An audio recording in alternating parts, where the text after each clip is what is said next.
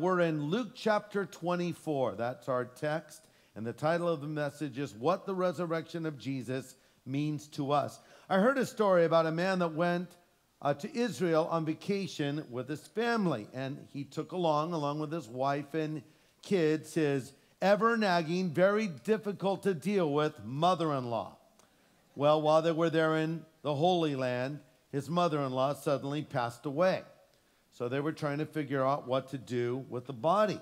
So he contacted a local undertaker and asked him about it. And the man said, well, sir, you can have her shipped home for $5,000 or you can bury her here in the Holy Land for $150. So the man thought about it for a few moments and said he would like to have her shipped home for $5,000. The undertaker said, sir, why would you spend $5,000 to ship your mother-in-law home when you can bury her here in the Holy Land for $150? Come on, that's a great deal. And the guy said, well, you know what? A long time ago, a man was buried here, and 3 days later, he rose again from the dead. And I cannot take that chance. Remember, it was his mother-in-law. Sorry, mothers-in-law. But you know what? You just cannot ignore the resurrection of Jesus Christ from the dead.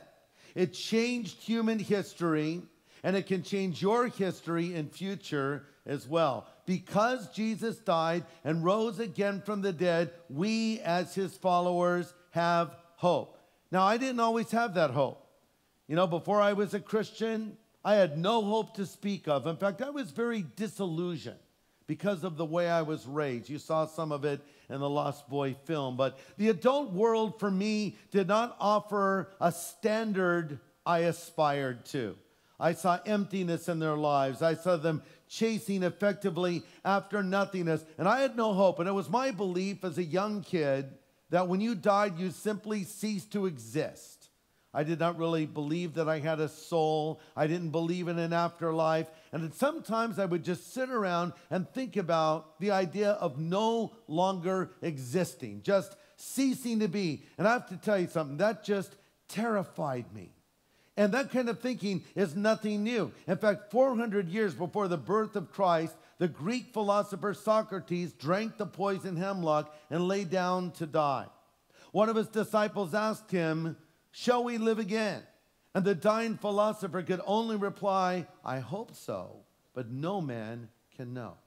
You know, the oldest book in the Bible is the book of Job. And in that book, Job asks the question, if a man dies, does he go on living? This is a big question that we ask now in the 21st century as well. What happens beyond the grave? Is there really an afterlife? And if so, do I have any say-so as to where I will spend eternity? Well, this is where the death and resurrection of Jesus Christ comes in. Because Jesus both died and rose again from the dead, that means that we as believers do not have to fear death. Now, that doesn't mean we have a death wish. It doesn't mean that we walk around and say, man, I hope I die today. What it does mean is if this is our last day on earth, we do not have to be afraid because of the death and resurrection of Christ. And this is why this is one of the essentials of the Christian faith. In fact, the crucifixion and resurrection of Jesus are the most important events in all of human history.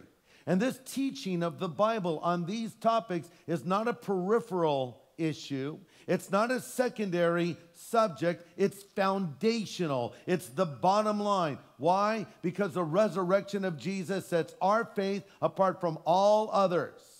You can go and visit the graves of various teachers and gurus and religious leaders today and pay your respects.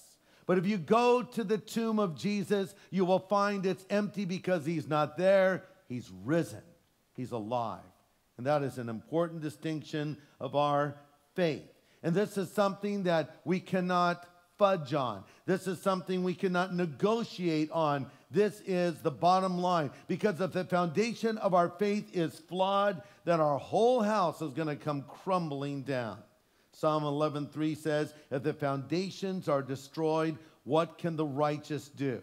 Earlier in this series, I quoted C.S. Lewis, and I want to return to that quote for a moment where he says, if you do not listen to theology, that will not mean you have no ideas about God. It will mean you have a lot of wrong ones. And so this series that we are doing that we're calling Essentials really is theology without apology. Because theology is the study of God.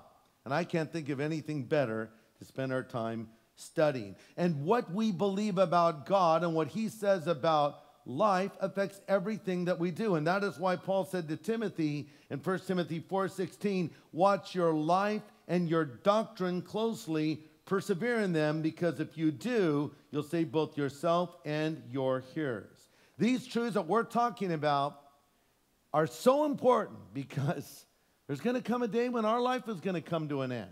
And these will not be secondary issues. These will not be things that we'll just sort of toy with. We'll be asking, okay, what is going to happen to me now? Or when a loved one of yours dies suddenly, you're suddenly going to come face to face with these issues and you're going to want to know more. I've never thought about heaven so much in my whole life as a follower of Jesus. I've been a Christian for 35 years, actually probably more than that. I've been married for 35 years, so probably been a Christian for about 38 years, I guess, maybe 4, I'm not sure. But someone has to do the math and tell me how long I have been a Christian. But I'll tell you, in the last 9 months, I've thought so much about heaven. I've studied heaven. I've wanted to know more about it for obvious reasons. My mother's there. My father who adopted me is there. Many of my friends are there. And now my son is there. I want to know about these things.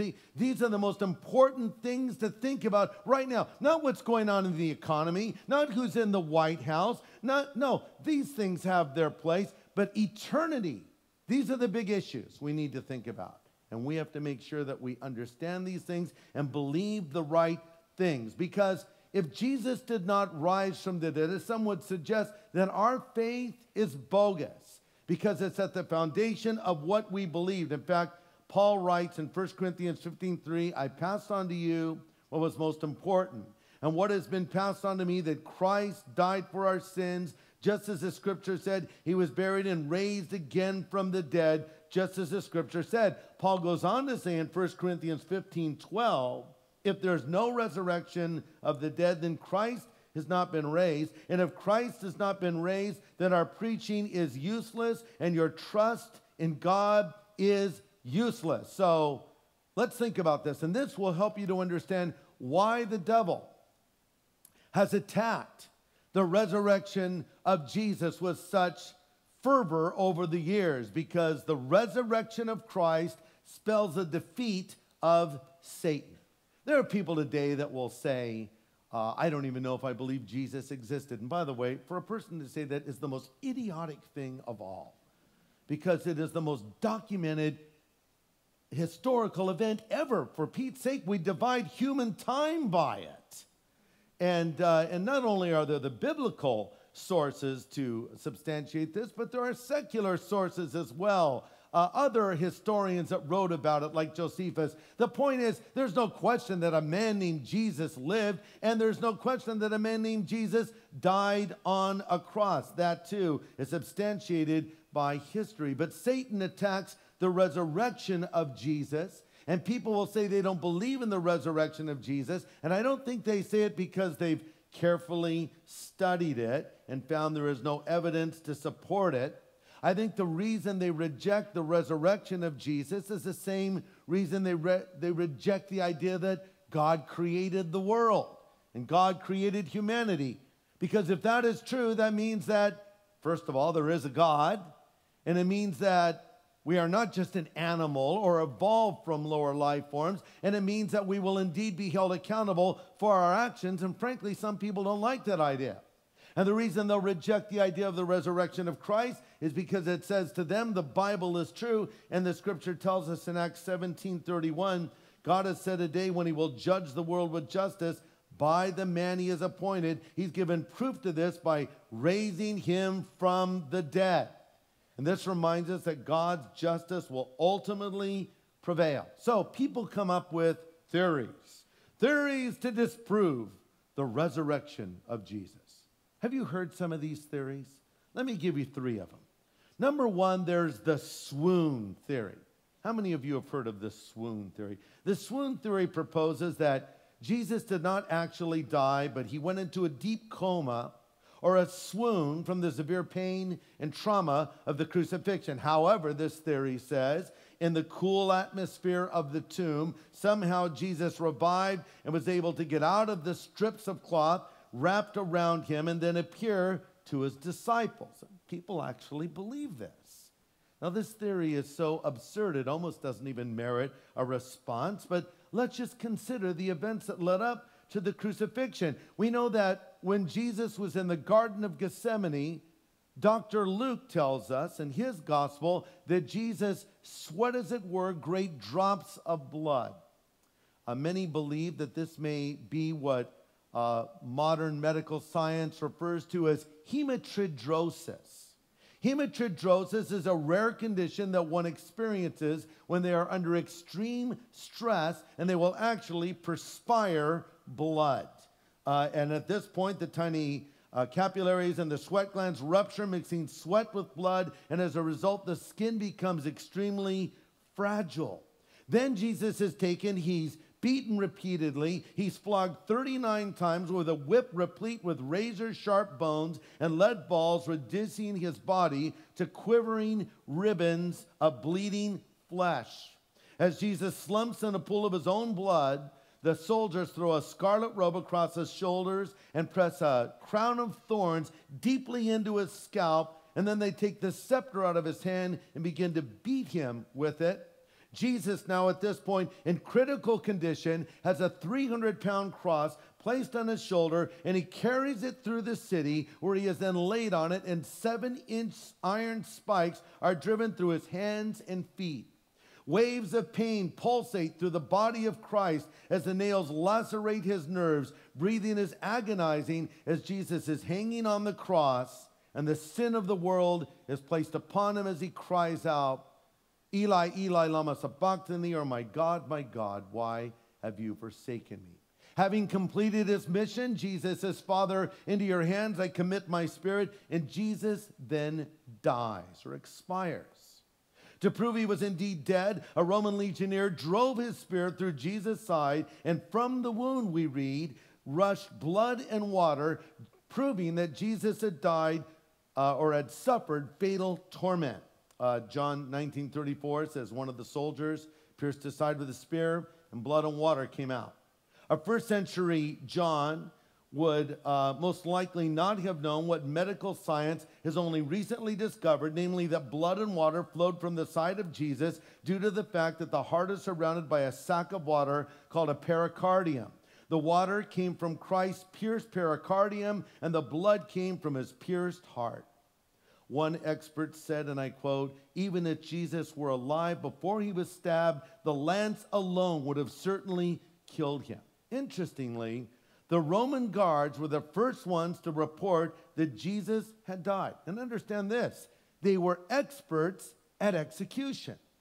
These Roman soldiers executed thousands of men, and they knew when a man was dead. So, for the swoon theory to be true, Jesus would have had to survive all that I have just described, the massive loss of blood, the scourging, the wounds, the spear thrust.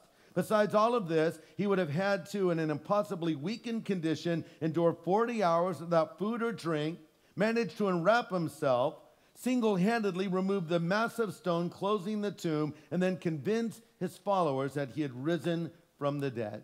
He would have to travel countless miles in that condition and make many appearances to his disciples over a 40-day period, including appearing in a room and not using the door. Now, this theory is so absurd, but yet people will conveniently hang their doubt on it.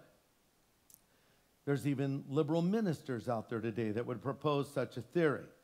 I read about a person who wrote to a local advice columnist about what their minister had said, and they said to the advice columnist, who was known as Eutychus, they said, "Dear Eutychus, our preacher said on Easter, Jesus just swooned on the cross, and the disciples nursed him back to health. What do you think? Sincerely, bewildered." Eutychus responds, "Dear bewildered, beat your preacher with a cat of nine tails, with 39 heavy strokes, nail him to a cross, hang him in the sun for 6 hours, run a spear through his heart, embalm him, put him in an airless tomb for 36 hours, and see what happens. Sincerely, Eutychus.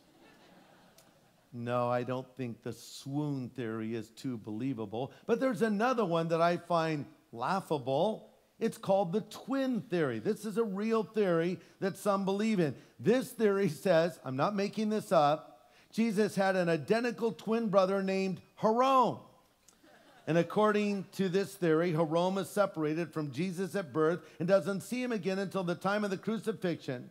But upon stumbling into Jerusalem, Jerome sees his mirror image on the cross and realizes that Jesus of Nazareth, whom he's heard so much about, is actually his identical twin. So Jerome assumes the mission of his twin brother. Did you ever see that movie called Dave, where the guy becomes the president that looks just like the president? And that's sort of the Jerome theory. And it's so stupid, okay? But you know, people will buy into this, just like they'll buy into something like the Da Vinci Code, okay? A fiction writer comes up with the most erroneous, absurd theories imaginable, and people will say, well, this is shaking my faith that he may be right. And if they did even basic research on it, they would see how flimsy these theories are. But I'm telling you, people grab onto these things because it alleviates them from having to deal with the issue of eternity. The twin theory is so dumb, but probably the most commonly held theory or statement that is made to explain away the resurrection of Jesus is the disciples, there's no bodies. The disciples stole his body. They just made this whole thing up. Christianity is an invention of the followers of Jesus. Okay, now let's think about that for a moment logically. Why would these apostles want to invent a faith that would result in all of them dying a difficult death? Most of them died a premature death. How could it be that the very men who fled for their lives while Jesus was still alive could suddenly muster the courage and ingenuity to steal the body and then boldly start preaching and teaching about a Jesus they knew was dead?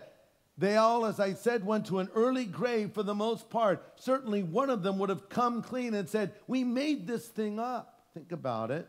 We know that Matthew, the author of one of the Gospels, suffered martyrdom by being thrust through with a sword in Ethiopia.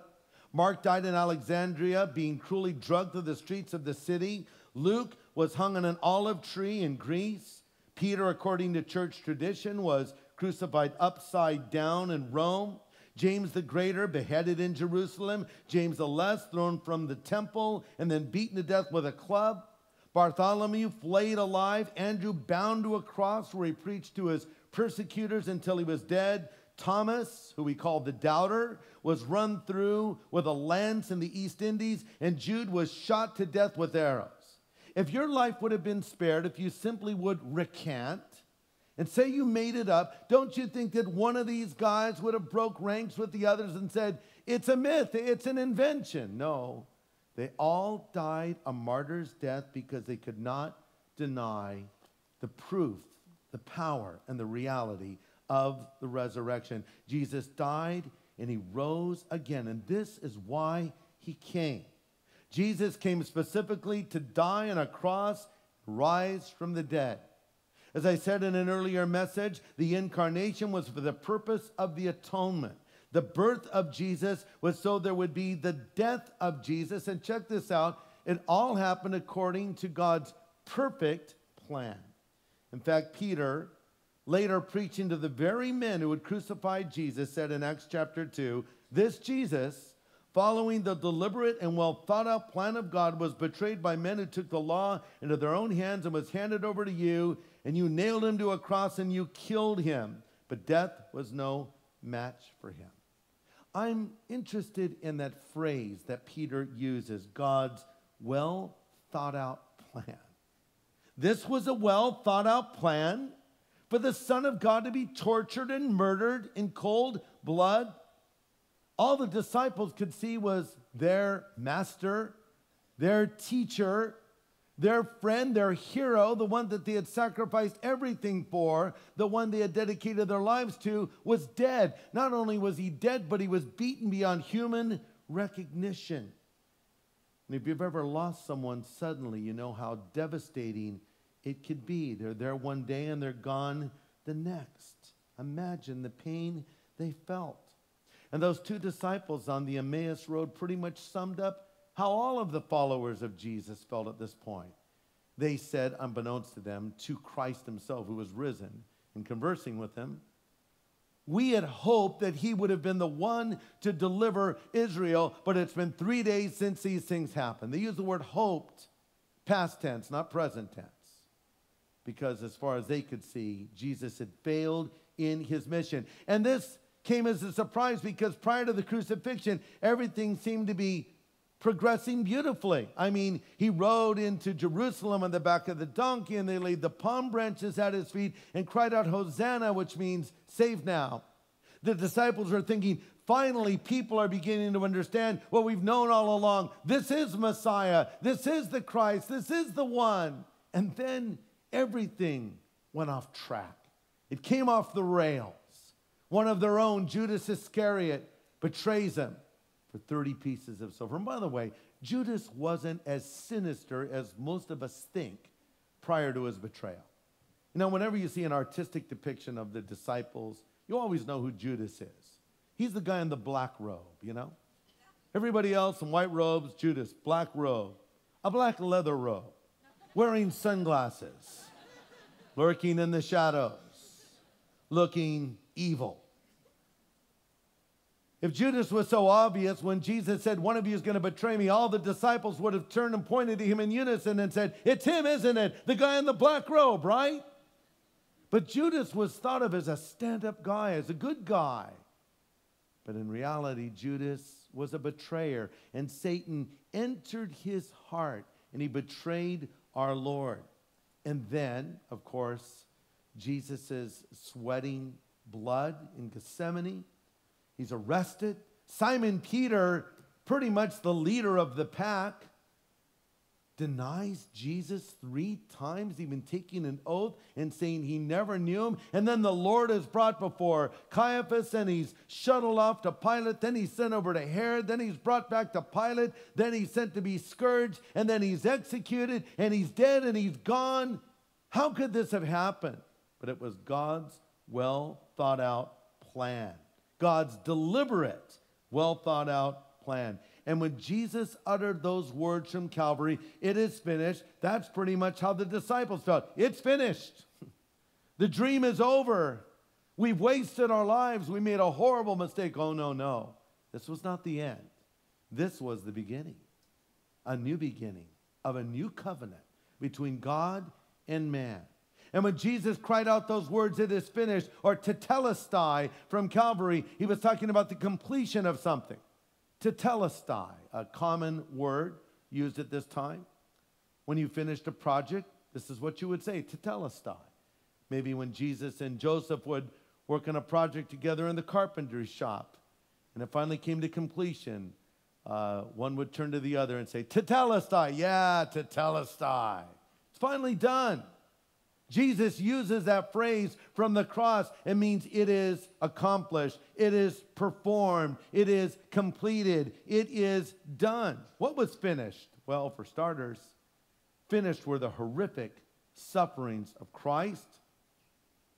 Never again would he experience pain or be in the hands of Satan. Never again would he have to bear the sins of the world. Never again would he even for a moment be forsaken of God. Number 2, check this out. Finished was Satan's stronghold on humanity. Because the Bible tells us in Hebrews 2:14, through death, Christ destroyed him that had the power of death, that is the devil. This means because of what Jesus did on the cross, you no longer have to be under the power of anyone or anything apart from the Holy Spirit. That's good news. Because, you know, maybe you've struggled with drugs, or you've struggled with alcohol, or you've struggled with immorality, Or there's some area of your life you've tried to get victory over, but you continue to fall in again and again. You say, I can never be free. No, listen, at the cross, Jesus purchased your freedom. The prison door is open. Now the question is, do you want to walk out of that cell that you're in? I heard a story recently about a man that was in India, and he went to a bazaar there, and there was an individual, a merchant, who was selling doves, and he had taken 30 doves and tied a little string around one of their legs and attached it to a ring that was attached to a post in the middle. And because of this, all of these doves just marched around in a circle constantly. Well, this man who saw it thought that was so cruel, and he wanted to free the doves. So he went to the man and said, I want to buy all of your doves right now. How much you want for them? The man gave him a price, and he was given the money. And then the man who loved these little birds said, no, I want you to set them all free. And the guy said, hey, your dove is fine. So he undid that little string around their legs, and there they were. And guess what they did? They kept going around in a circle. And then the man shooed them away, and all the doves flew and landed over a few feet away and got right back in a circle and started walking again, you see. And that's how a lot of us are. You know, Jesus has set us free, but we just go right back to our old habits. We go right back to our old patterns. We're just kind of going around in that circle, doing what everybody else does, saying what everybody else says, thinking what everybody else thinks. When Jesus has set you free, finished with Satan's stronghold on humanity. And finally, this is a big one, finished was your salvation. Our sins were transferred to Jesus when he hung on that cross, and his righteousness was transferred to your account. That means there's nothing you can do to add to the work that he has done for you. It's done. You're saved, okay? It's a done deal. So rejoice in the gift of God that has been given to you. It is finished. But they didn't understand what this meant.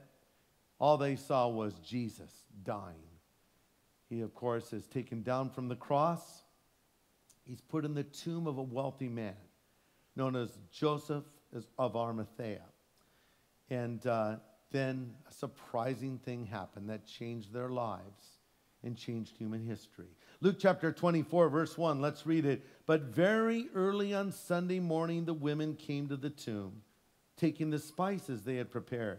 They found the stone covering the entrance that had been rolled aside, and they went in, and they could not find the body of the Lord Jesus. They were puzzled, trying to think what could have happened to it. Suddenly, two men appeared to them, clothed in dazzling robes.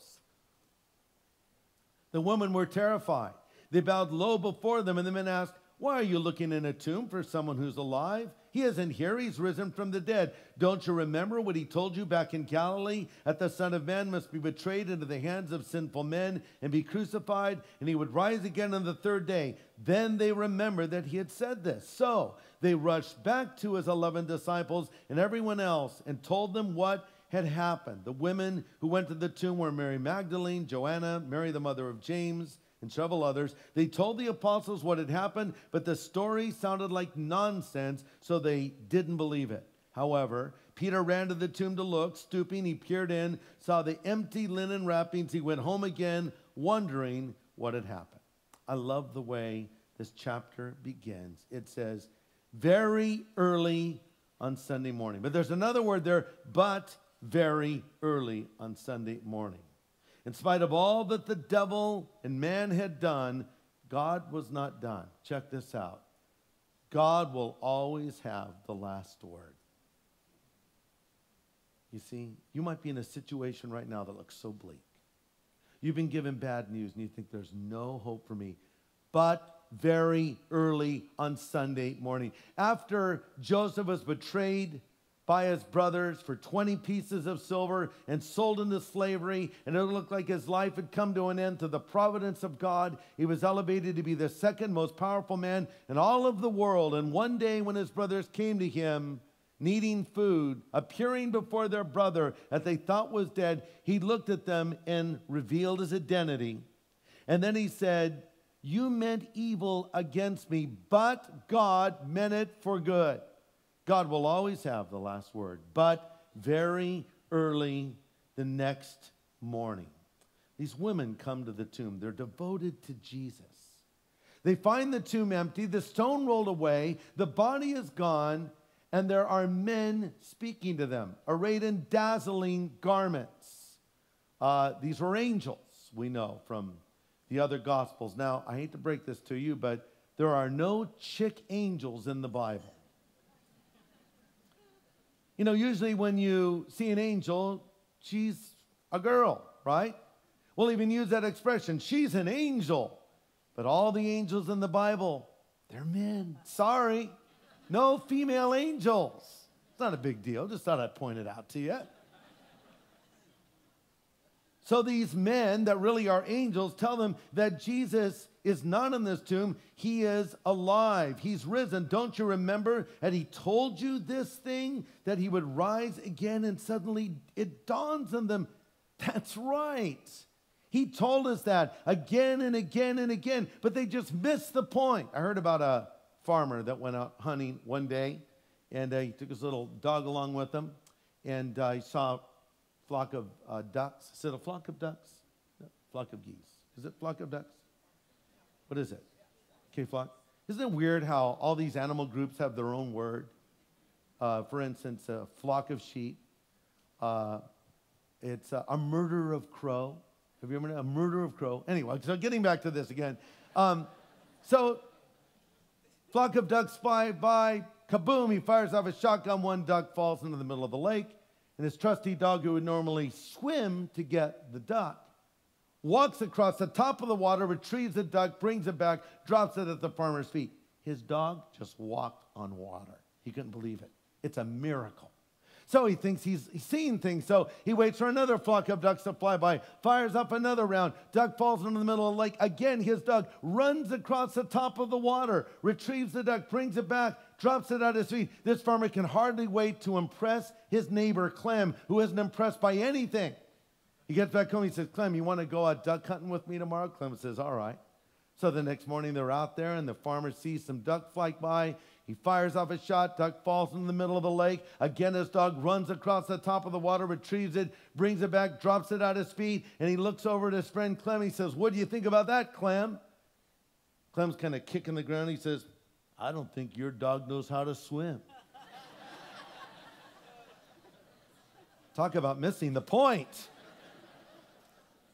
The disciples had missed the point that Jesus would rise again from the dead. He said it again and again and again. Now it's all coming to them. Oh yeah, this is part of that well thought out, predetermined plan. This is what was meant to be. Jesus was alive. He appeared to Mary Magdalene, of course, there at the empty tomb. He appeared to Peter. He appeared to his disciples by the Sea of Galilee. He appeared in the upper room.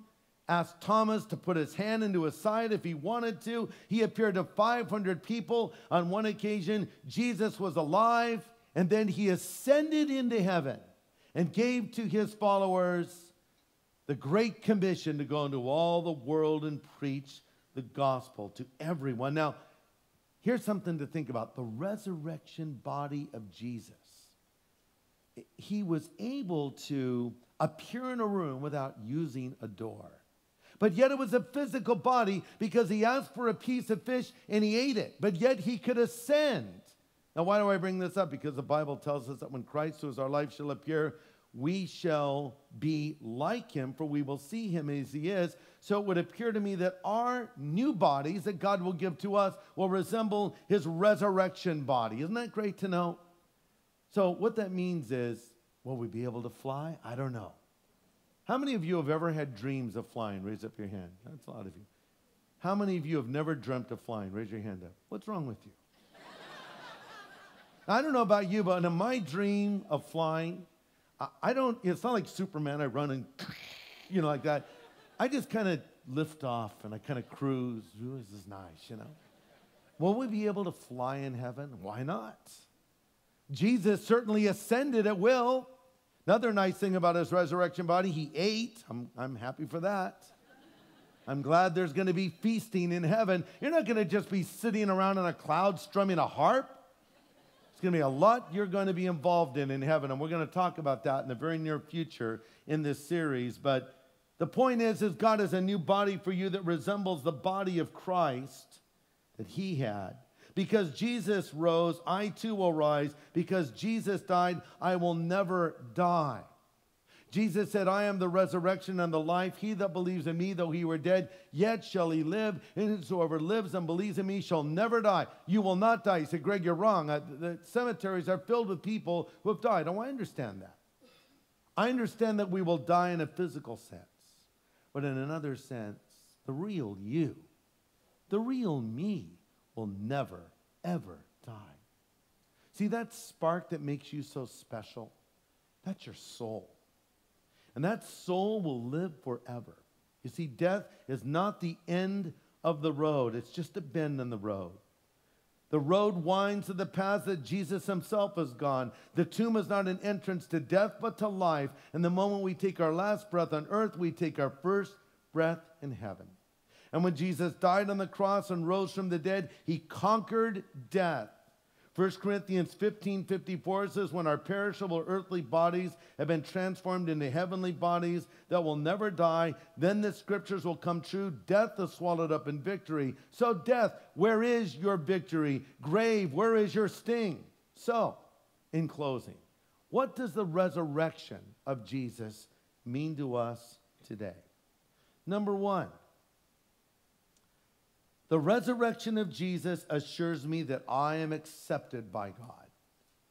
Again, the resurrection of Jesus assures me that I am accepted by God. Romans 4:25 says, he was delivered over to death for our sins and was raised to life for our justification. If Jesus had never risen, there would be no assurance that I was right with God, but now there is. Number two, the resurrection of Jesus assures me that Christ is now interceding in heaven for me. He's interceding in heaven for me. Romans 8:34, who is he that condemns? Christ Jesus, who died, more than that, who was raised to life, is at the right hand of God interceding for us. Check it out. You're in the heavenly courtroom. You're in trouble. The judge is God Almighty, the holy, all-knowing, all-powerful God that you have personally offended. Prosecuting attorney, Lou. Last name, Siffer. Also known as Satan. He's shrewd, he's clever, and he knows all about you. Your defense attorney, Jesus Christ. So Lucifer stands up and says, well, today we have in this courtroom Greg Laurie. Oh, he was a preacher, I'm told. But let me tell you about the real Greg Laurie. The sinner, the man who fell short of God's standards, the man who broke God's commandments, the man who sinned, and he begins to read a list of every sin I've ever committed. I think, well, this would go for a while, but a month later, he's still reading. I bury my face in my hands, and I think to myself, I'm so dead. I can't even look at the judge. I don't even want to make eye contact. So I look over to my defense attorney, Jesus. He doesn't seem to be too nervous. He's not upset. He's just calm as could be. And I'm thinking, well, it's fine. It's not him on trial. It's me. And Jesus turns to me and says, Greg, be calm. It's okay. I'll take care of this. Yeah, but Jesus, you hear what he said? Just calm down. It'll be all right. But do you hear what he said? It's all right. Just wait. So finally, Satan finishes his accusations against me, which are innumerable, and he says to the judge, Judge, your own law says the soul that sins shall surely die. This man has sinned way more than one time. Therefore, you have to enact your law and punish him. I rest my case. He sits down. Jesus stands up. He says to the judge, permission to approach the bench, Your Honor. And the judge says, permission granted. Jesus goes up to the front of the courtroom, leans in and says, Dad?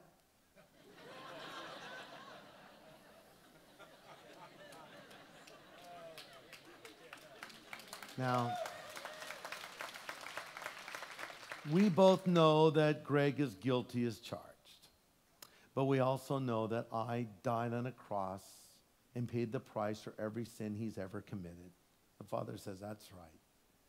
The Father pounds down his gavel and he says, case is dismissed. All is forgiven. See, your representative before God is Jesus Christ. And the resurrection says that he is interceding for you. Romans 8:34, who is he that condemns? Christ Jesus, who died, more than that, who was raised to life, is at the right hand of God, interceding for you. Number 3, the resurrection of Jesus reminds me I have all the power I need to live the Christian life. Let me repeat that. The resurrection of Jesus reminds me I have all the power I need to live the Christian life. The history of mankind has been the story of discovering and using power. First it was manpower, then it was steam power, then it was nuclear power. The only thing we seem to lack is willpower. We can harness the powers of the universe, but we can't control ourselves. But because of the resurrection of Jesus, I have all the power I need to live. Romans 8:11 says, the Spirit of God who raised Christ from the dead lives in you. He that raised Christ from the dead will give life to your mortal body, but the same Spirit living within you. So, dear Christian friends, you have no obligation whatsoever to do what your sinful nature urges you to do. I have power now to live a new life. And one other thing I would add to this, God put me on this earth to live this new life and walk in fellowship with Him and discover His will for me. 2 Corinthians 5:15 says, He died for everyone so that those who receive His new life will no longer live to please themselves. Instead, they will live to please Christ, who died and was raised for them. Let me tell you something. If you want to be a completely unhappy person, dedicate yourself to being a happy person. Say, my goal in life is to be happy. I guarantee you're going to be unhappy. It's been said there are 2 sources of unhappiness in life. One is not getting what you want, and the other is getting it. You know, and you can chase after all the things this world offers and end up so empty. Here's what you need to know. If you discover the reason that God made you, which is to know Him and to walk in fellowship with Him and to honor Him and to glorify Him, you will find in that pursuit of God, the fringe benefit will be personal happiness. Not from seeking it, but from seeking Him. The Bible says, happy are the people whose God is the what? The Lord. When you seek God and put Him first, happiness will come. Number 4, and lastly, the resurrection of Jesus assures me I will live forever. The resurrection of Jesus assures me I will live forever. 1 Corinthians 15:20 says the fact is, Christ has been raised from the dead. He has become the first of a great harvest of those that will be raised to life again. So you see, just as death came into the world through a man, Adam, now the resurrection from the dead has begun through another man, Christ. Everyone dies because we're related to Adam, the first man, but all who are related to Christ, the other man, will be given new life. Jesus said, because I live, you shall live also. Let me close with a story from history that shows how a defeat was turned into a victory. It was June 18th, 1815, the Battle of Waterloo. The French, under the command of Napoleon, were fighting the Allied forces of the British, Dutch, and Germans under the command of General Wellington.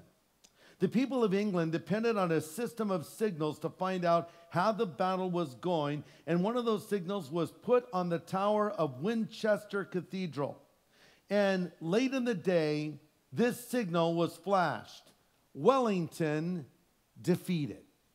Wellington defeated, and just at that moment, a fog cloud rolled in, and the people could not read the rest of the message. They just read, Wellington defeated, and panic spread among the people. The news of defeat was quickly passed on, and the people were devastated because it meant that they had lost the war to Napoleon. Suddenly the fog lifted and the remainder of the message could be read. The message had 4 words, not 2, and the complete message was Wellington defeated the enemy.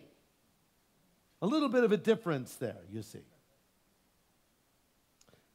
When Jesus died, all the disciples could see written for them was Christ defeated. In their minds, their world had come to an end. In their minds, Christ had failed in his mission. But then the fog rolled away, and they got the big picture when he was alive again, and they realized the message was not Christ defeated. The real message was Christ defeated death. That's what the death and resurrection of Jesus means to you. And the same Jesus who died and rose again from the dead is alive, and he's with us right now. And he stands at the door of your life and he knocks. And he says, if you will hear my voice and open the door, I will come in. I'm telling you. And if you will pray and ask Christ to come into your life, you can be forgiven of every sin you've ever committed. And you can know with absolute certainty that your life is right with God and you are, as the Bible says, saved, and that you will go to heaven when you die. Is there anything more important than that? And as you listen to this message right now, do you have that assurance? Do you know beyond the shadow of a doubt that if you were to die tonight, that you would go to heaven? Or do you have a doubt about that? You need to get that settled so you can leave here tonight knowing your life is right with God, knowing that you're ready for the Lord's return. And then you can start discovering God's plan and purpose for you on this earth, which, as I said earlier, is to know him and to discover his plan and purpose for you. If you've never asked Christ to come into your life, I'm going to give you an opportunity to do that right now as we close in prayer. If you need Jesus Christ to forgive you of your sin, respond to this invitation I'm now going to extend. If you tried to fill the void in your life with all of the things this world offers, I'm telling you now about the one who will take the place of all those things and you won't need them anymore. Jesus Christ, who lived, who died, who rose, who will come into your life and forgive you tonight. Let's all bow our heads for a word of prayer as we close now. Now, Father, I want to pray for every person who's heard this message. And especially for those who may have heard it but do not yet know you. As they sit here tonight, they don't have the certainty that they will go to heaven when they die, and that scares them. They're living a hopeless life. But here you are, ready to forgive them and to transform them if they will come to you. Would you help them to do that now? Help them to believe in Jesus. Help them to find your forgiveness, we pray. Now while our heads are bowed and our eyes are closed and we're praying together, if you want your sin forgiven, if you want to know that when you die you will go to heaven, if you want the void in your life filled, if you want Christ to come into your life right now as your Savior and Lord, would you lift your hand up wherever you're sitting? And I'm going to pray for you. You want his forgiveness tonight? You want to know that you'll go to heaven when you die? Just lift your hand up and I'll pray for you tonight. God bless you. Just lift it up where I can see it, please. God bless you over there. God bless you. God bless you as well. Here in the middle, God bless you. Over here on the other side, God bless you too. You know you need to get right with God tonight. I think that you are here because God wanted you here to hear this message. Excuse me. And this is your opportunity to respond and have that new start in life you've been wanting. Anybody else, you want Christ to come into your life? Let me pray for you tonight. Just lift your hand up if you want his forgiveness. God bless you. God bless you. Maybe there's some here tonight that you were raised in the church and you've heard this your whole life, but you've gone astray. You've gone back to the old life again, and you're a prodigal son or daughter, but you want to return to the Lord tonight. You want to get right with God tonight. You don't want to be a backslider anymore. If you want to make a recommitment to Christ, would you lift your hand up right now and let me pray for you? You want to come back to the Lord tonight. God bless you. God bless you, young man down here toward the front, over here on the side. God bless you and you. Lord, thank you now for each one of these. I pray you'll give them the strength to stand up and follow you and receive all that you have for them. We ask it now in Jesus' name. Amen.